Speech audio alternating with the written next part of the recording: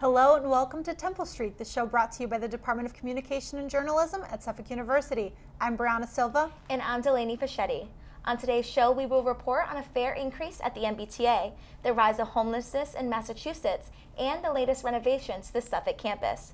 We'll also look at the controversy surrounding Colin Kaepernick's protest, and on a lighter note, an alternative fun night out for adults. Later on today's show, I'll be sitting down with Suffolk University's acting president, Marisa Kelly, and discuss her plans for the university. We'll get to hear the melodic riffs of piano players around the city, and as always, we'll end with our critic at large, Erica Lynch. What do you have for us today, Erica? Thanks, Brianna. This election has been interesting, to say the least, but it's time to look at the big picture because in a few short weeks, we'll have our new president of the United States. With a drop in temperature and the rise in T-Pass prices, college students say they are torn between taking the train or looking for more affordable transportation alternatives. Reporters Rosanna Corrado and Calvin Andrade have more on the story. According to the Boston Globe, despite protests, the MBTA board unanimously voted to increase fares by 9.3%, which went into effect July 1, 2016. For commuter students like Alexis Beluccio, this change will amount to an extra $85 spent at the end of the school year. If they're going to raise the prices, you have to see the quality in it. There's delays almost every day for the train, so I'm paying $85 a month, but it takes me 30 minutes to get on the train, so I don't really see where the money's going toward. Along with the increase in prices, the MBTA has removed late-night service, limiting options for those traveling after late evening classes.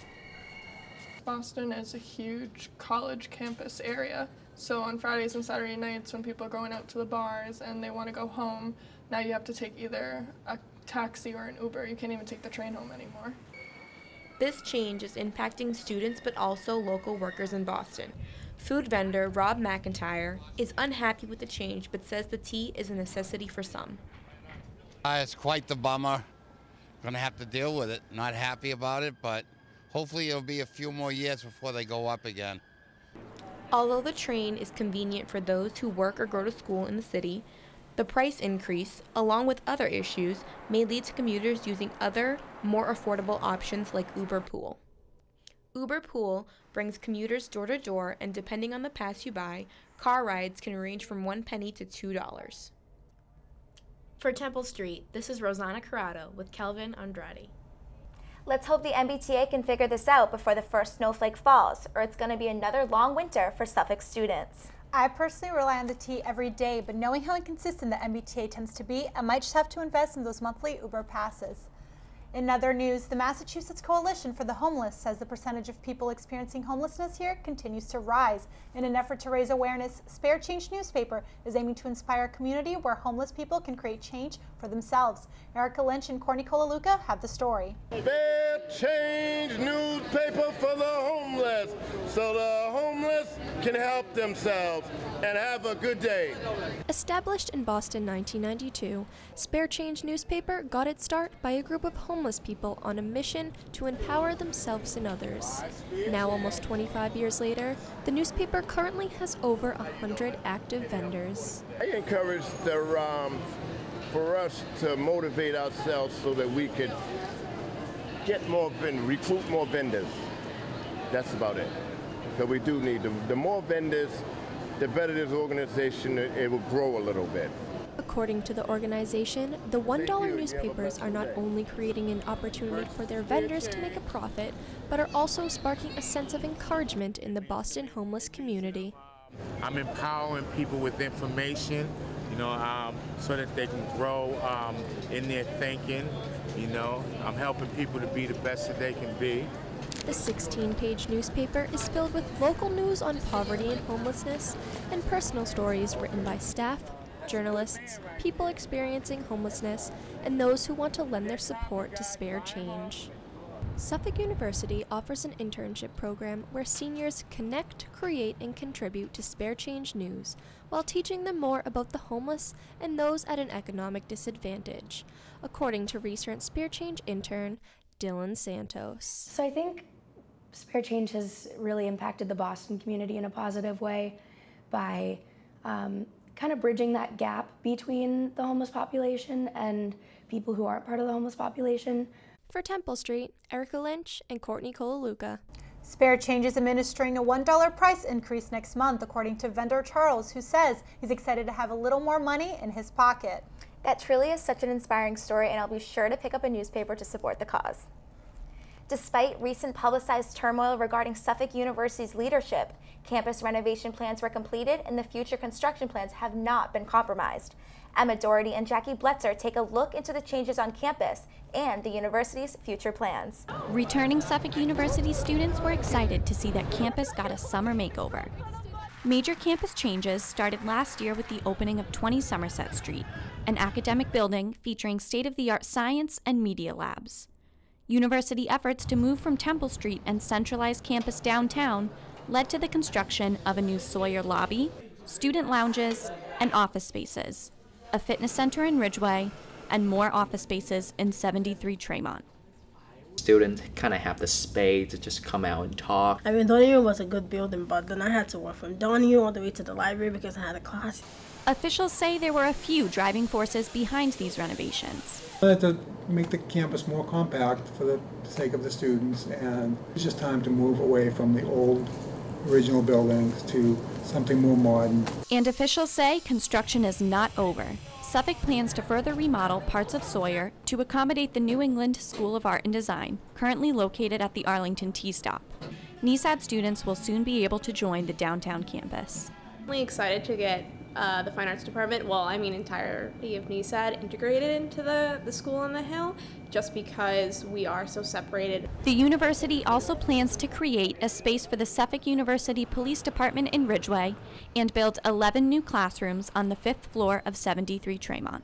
Though most faculty members welcome the changes on campus, some say the move has created difficulties. There have certainly been challenges with finding things like books, papers,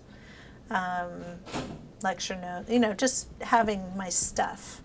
So far, renovations have cost the university about $17 million. Officials say upcoming renovations are expected to cost about $10 million. For Temple Street, this is Emma Doherty with Jackie Bletzer. The construction of classrooms in 73 as well as SUPD offices in Ridgeway is underway, and the NESAD move is set to begin on May 22nd with plans of opening for summer sessions. Standing, kneeling, sitting. Colin Kaepernick has started a national anthem social protest that sparked both support and controversy. August Wagner took to the streets to ask Bostonians where they stand on this debate. Well, I really don't like him disrespecting the country, that's for sure, but I mean, I understand what he's fighting for. I feel like people have their own opinions and they can make their own decisions. Like if he chooses not to stand up and put his hand on his heart for the national anthem, then I mean, that's on him. I think it goes on the freedom of speech. You should be able to do whatever you want to do. If that's how he feels, then let him be. Honestly, Colin Kaepernick is a good for nothing. He was a waste of money. All he's good for is warming a bench. I think it's a good way for them, whoever wants to do that, for them to express themselves. But I also find it disrespectful for the rest of us who really take heart what it stands for. I think it's a little ridiculous, the fact that he sat or kneeled or whatever you call it during the national anthem. I think it's disrespectful. He's doing something right, standing for what he knows and standing for equality and stuff. So I think personally I support him 100%. But the fact that he still kneeled, he's going to do his own thing. He's a public figure, and I feel like people are going to probably take lead and follow him, sort of. But I honestly think he should have stood. And I don't know, it's just, he's going to do his own thing. He's not doing anything violent-wise. He's doing a very peaceful, nonviolent protest, and I do appreciate that. As a black man in Boston. Especially the civil rights movement, it took one person to make a change, so it might take one person like Colin Kaepernick to make a change in the NFL. With 12 games left in the season, it will be interesting to see how many more players will follow in Kaepernick's footsteps.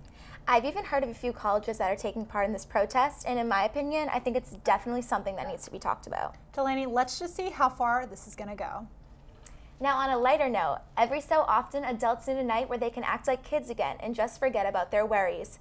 Legoland Discovery Center at Assembly Row in Boston wants to make that dream come true. I joined the playground and covered the story. Adult Night at Legoland Discovery Center Boston brought those 18+ back to their childhood with games, an indoor amusement park ride, and of course, Legos. Lots of Legos. I think it gets you away from the everyday life, and it also brings you back to childhood and gets those creative juices flowing and sort of reinvigorates you as a person. Being the 6th to open in the United States and the 11th worldwide, LDC Boston opened its doors in the summer of 2014, and the first adult night shortly followed, giving Lego fans an excuse to play like kids again. We as the younger generation are working a lot more than probably we should. I don't know, at least I am. I don't know, it's good to strike that balance, get a little playtime in. As it turns out, put some Lego blocks in the room and people will immediately get creative, building model cars and even back-to-school objects. A good brain activity, and it's also got a nostalgia factor for those of us who grew up playing with Legos. A mini replica of Boston intrigued crowds with landmarks such as TD Garden, Boston Harbor, and even Logan Airport. For Megan Amaral, Legos are not only a fun activity, but a full-time profession that earned her the title Master Model Builder. So I had to compete in a build-off competition against other builders, and it was 3 rounds, timed rounds with a theme given to us about 2 minutes before we started, and then a big bin of bricks, and you just had to build. Not only does Amaral take pride in the pieces she builds, she says she loves seeing adults enjoy Legos just as much as she does. I think this adult nights are very important because there are a lot of adults like myself who don't have kids but are really interested in Lego. For Temple Street, Delaney Fischetti. If you missed out on all the fun for this month's adult night, don't worry. There's an event on the 3rd Wednesday of every month with different themes ranging from Halloween to Star Wars and more. Not going to lie, I might just have to show up to the Halloween Legoland adult night. That looked like so much fun. It was. Don't go anywhere. After the break, we'll hear from Suffolk University's acting president, Marisa Kelly, look at highlights from an event that has united multiple artists worldwide, and hear from our critic at large, Erica Lynch, about the first presidential debate. We'll be right back.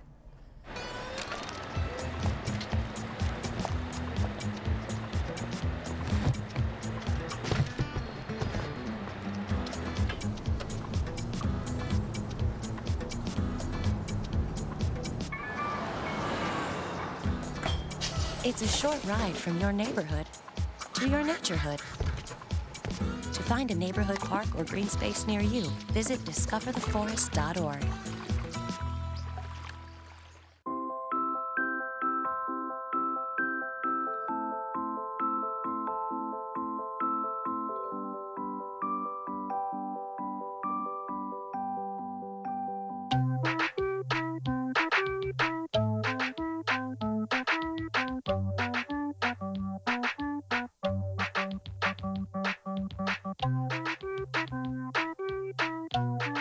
Start a story. Adopt at theshelterpetproject.org. Here's your check.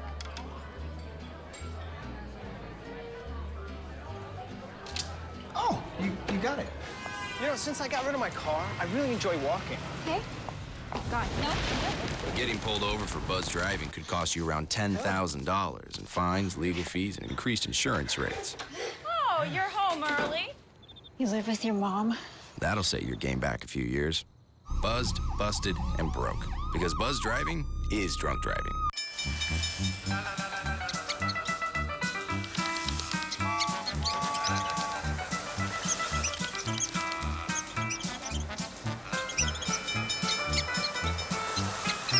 Kids will spend 15 minutes watching online videos like this one. Brushing for 2 minutes now can save your child from severe tooth pain later. 2 minutes, twice a day. They have the time. A new school year brought a new president to Suffolk. With 22 years of experience under her belt, Marisa Kelly has outlined many goals for the university. I had the opportunity to sit down with President Kelly and hear about her plans moving forward. Joining us here today is Suffolk University's acting president, Marisa Kelly. Thank you so much for taking the time and talking to us. Very happy to be here. Tell me what's different about this university in terms of the renovation, the shift in upper administration, and the direction of which the university is going. Well, let's start with the physical changes. You know, we welcomed our new students and returning students back to campus with a lot of physical changes. We've added new lounge space, new study space, sort of the crown jewel of new spaces, the new fitness center, the Michael and Larry Smith Fitness Center, adding 5,800 square feet of space for students to, you know, take care of their bodies as well as their minds. We're really excited about the environment on campus. There have been a lot of changes, as you mentioned, in terms of the leadership of the institution. And you know, what hasn't changed really is the focus of our faculty and staff on our students and on providing the best educational experience for all of you. That has always been you know, critical to who we are as an institution, and it continues to be the case and will for the foreseeable future. All right, so you're the first president to create the President's Blog, which is amazing. What do you hope to accomplish with this form of communication? Well, I really would like to foster avenues of two-way communication on campus. I mean, I can send out email messages, and I do, to the campus community, sometimes to all of our constituencies, sometimes to just faculty and staff, or others to just students or alumni. And that's great. It's a great way of announcing things and letting people know what's happening. But I don't get any feedback that way. So what I really hope is that people will take the opportunity to post comments on the blog. I'm checking those. There haven't really been many so far, to be honest, but I would love it if there were. My commitment is to be looking at them, to take all of those comments into consideration, and you know, potentially to post future blogs based on something that someone says. We need more avenues of two-way communication here, and that was the most inclusive thing that I could think of that was still manageable, quite frankly, from a time perspective. And in the President's Blog, you do mention that Suffolk has accomplished many goals within the 5-year strategic plan that is submitted to NEASC. Can you tell us about some of those accomplishments? Absolutely. Well, for example, in that plan, we committed to trying to create more seamless operations for students. So just this fall, we opened the RAM Registration and Financial Center on the 6th floor of 73 Tremont.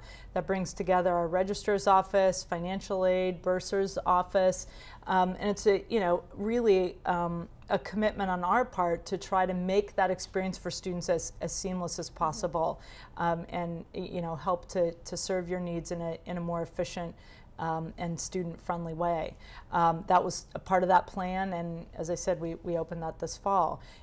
We have brought together our academic success offices, tutoring and career services, advising, international programs, all on the 9th floor of 73 Tremont. We piloted a new Gateway program for first-year students last year on the Madrid campus, continuing that this year. That's something I hope will grow from there. So we've done a lot of good things that were specifically a part of that plan.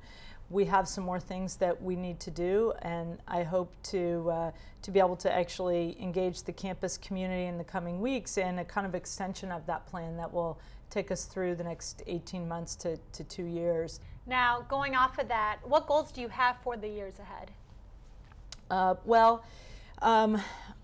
As I said, I've started this process with the campus community to try to get input using the blog, using some other tools, a survey. I hope to go to SGA and talk there about, you know, the campus's ideas about what we would like to do in the next year or two. I have my own thoughts about that, but I really want to hear from all of our constituencies to say, you know, we've done a lot. What should we try to accomplish? What can we do rowing all in the same direction over the next couple of years together?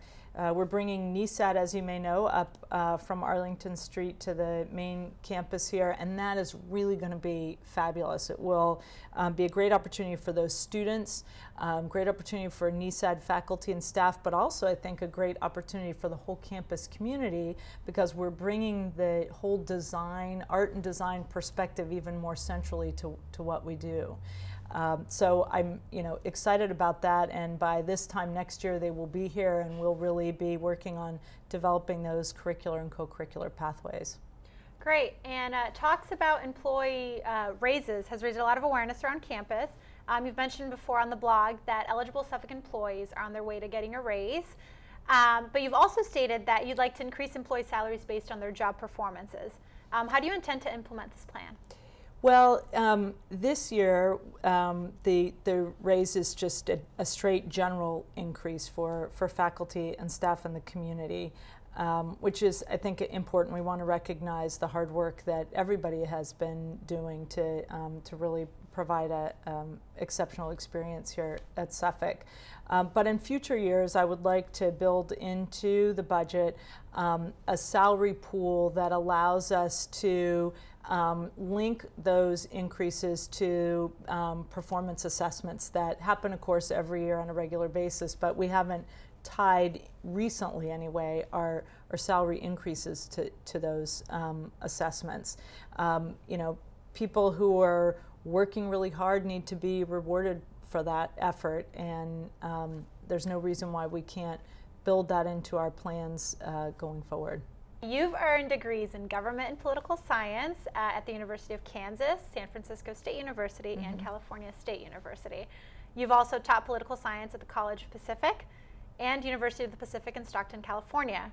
What made you leave the classroom in order to seek a higher administration position? You know, when I was a junior faculty member, it was just a matter of timing. At that point, there was a new president who come in, started all these strategic planning conversations, and they wanted a junior faculty perspective. So I ended up representing faculty on a lot of those forums. And you know, as that went along and I was asked to do more and more things, I realized that I was kind of becoming very interested in institution-wide questions and in questions about higher ed in general. And I'll never forget the moment when I realized that I was more interested in reading the Chronicle of Higher Ed than in the American Political Science Review. And I sort of went, oh, this can't be good. You know, after that, not too long after I got tenure, there was an administrative position that opened up as an associate dean, and I threw my hat into the ring, got that job, and I thought that I would miss teaching and that I would not want to do it for very long.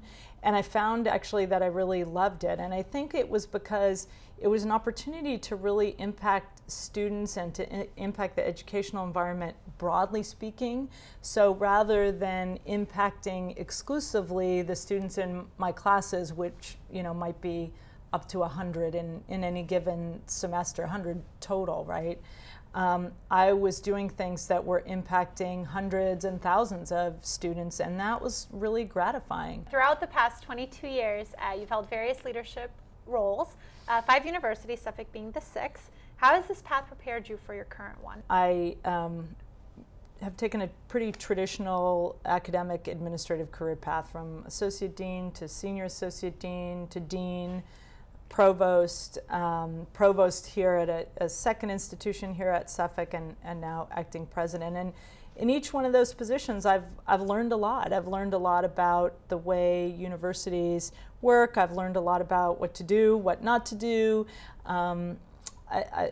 It's been a great experience. I've had the opportunity to work with boards and alumni, donors, faculty, staff, students, you know, from all different perspectives, and I've really enjoyed each and every one of those positions a great deal. So I think it's, you know, right now I'm just drawing on all of those experiences to try to help keep Suffolk forward on, keep Suffolk focused on the future and on moving forward. Well, we're really grateful to have you. Now, to conclude this interview, what message would you like to share with the Suffolk community? This is an incredible institution. I am so proud to be here. I am proud to be a part of a community that cares so much about its students at every level, undergrads, grads, professional. You know, I'm excited to work with everybody on campus to keep us focused on the future, and I invite you all to help me do that. Well, thank you so much for taking the time and talking to us once again. Thank you for the invitation. Yeah, I appreciate it too. With someone who's so involved with the school, it's nice to see a president who's so transparent with students and faculty. I agree, Brianna. We are very lucky to have her here at Suffolk. The Street Pianos Festival Play Me I'm Yours is back, with piano music in the air in places like Government Center, Harvard Square, and the Greenway. Temple Street reporters Aubrey Dunham and Colleen Twitchell spoke with several local artists who were selected to make sure these pianos captivate your ears and your eyes. Music enthusiasts across Boston have something to be excited about. 60 pianos have been placed from East Boston to Cambridge, promoting art installation and encouraging people to showcase their talent. Celebrity Series of Boston launched this project for the first time 3 years ago, getting over 500,000 people to play music in the streets of Boston. British creator Luke Jerram says he hopes that these pianos will allow people to express themselves and communicate with one another. It makes me feel good that I can play out in the open because I've never played in front of anyone before. Pianos are set out and displayed with a warm invitation to participate, or as the title suggests, "Play Me, I'm Yours." Organizers selected local artists to decorate the pianos through a public application. They were granted access to the pianos back in July. Representing a variety of backgrounds and media, they were given 5 weeks to complete their work. Needham native Eddie Bruckner spoke to us about the 150 hours he spent working to make his Boston-inspired piano come to life. It took me about 150 hours to paint this. I felt like I should incorporate a lot of other really, what are the cool things about Boston, the Zakin Bridge and the Red Sox and the State House and the T and a lot of things that are recognizable Boston. Organizers say this invitation is open to everybody, not just trained musicians, and welcomes a variety of talent from people of all ages. Skies above are blue.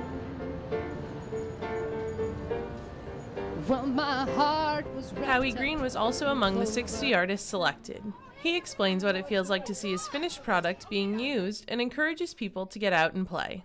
I came over yesterday afternoon and sat for about an hour just kind of over there, kind of watching people, and like 10, 15 people came up and were surprised to see it and sat down and played it, and so it was really fun. I just love it. Yeah, it's great. The pianos will remain on the streets until October 10th. Go enjoy the music and art before time runs out. For Temple Street, this is Aubrey Dunham with Colleen Twitchell. So far, the Play Me I'm Yours installation has reached 50 cities, including London, Singapore, and New York. To find out more about the location of pianos and the art vision behind the piano's decoration, go to #StreetPianosBoston. The 2016 presidential election has sure been a controversial one. Hillary Clinton and Donald Trump are the most disliked candidates in election history. The fascination resulted in more than 80 million viewers tuning in to the first debate. Temple Street critic Erica Lynch gives her opinion on who came out on top. Thanks, Brianna. Comedian Louis C.K. used the following analogy. If you were on a plane and you wanted to choose a pilot, you have one person, Hillary, who says, here's my license, here's all the thousands of flights that I've flown, here's planes I've flown in really difficult situations, I've had some good flights and some bad flights, but I've been flying for a very long time, and I know exactly how this plane works. And then Trump says, I'm going to fly so well, you're not going to believe how good I'm going to fly this plane. And by the way, Hillary never flew a plane in her life. She did, and we have pictures. No, she never did. It's insane. After the first debate, I don't think this analogy could be more accurate. We live in a world that rejects people from jobs such as being a waitress in a restaurant just because they don't have enough experience. So are we really going to elect someone who has no experience governing to the highest office in the land? I know in America we say everyone can be president, but it doesn't mean that everyone should be president. The fact is, Trump has given us more reasons than not to conclude that becoming a president is one job he is uniquely unqualified to do. Just watching how he handled himself at the debate should be an indicator of how he would react to another leader. No wonder people around the world think we're a joke. And although Hillary hasn't been the best throughout the election season, I think she made a big comeback after the first debate. She handled herself as one would expect from a commander-in-chief. My opinion, along with many other experts and the polls, is Hillary clearly had the upper hand. Granted, it was confusing at times, and the candidates seemed to focus more on themselves than the issues. Hillary still came out with the win, and I hope undecided voters finally realize that this should be a no-brainer. When you ask people why they don't want to vote for Trump, they say he's crazy, racist, sexist, a bully, yet still won't vote for Hillary. As President Obama said, if you don't vote, that's a vote for Trump. And if you vote for a third-party candidate who's got no chance to win, that's a vote for Trump. So why are people still so hesitant to stand by her? Yes, people claim it's the trust issue, which is a valid point, but can we really trust Trump? Hillary admitted to her mistakes. He doubles down on his. The Washington Post fact checker says 13% of the statements Hillary made were false, compared to Trump's 65%. That is the only thing Trump is actually doing better than her. She knows what she's talking about, she's well educated, and after her performance at the first debate, I think she gave us a glimpse of how she would take care of business in the White House. Do we want calm, cool, collected, and knowledgeable? Or bombastic, hot-headed, and ignorant? I mean, who would you want representing you? The smart kid or the bully? As a final thought when filling out that ballot on November 8th, First Lady Michelle Obama said this: "Remember, it's not about voting for the perfect candidate. There's no such person. In this election, it's about making a choice between two very different candidates with a very different vision for our nation. And that's why I'm with her." Those are some very valid points, Erica. And one thing is for sure, it's going to be an interesting next couple of months. You know, I feel like Clinton and Trump, they're like cats and dogs. They're always going at each other. So I'm curious to see who America will choose as our leader. Well, that's all we have for today's show. Thank you from all of us here at Temple Street. I'm Brianna Silva. And I'm Delaney Pachetti. We'll see you next time.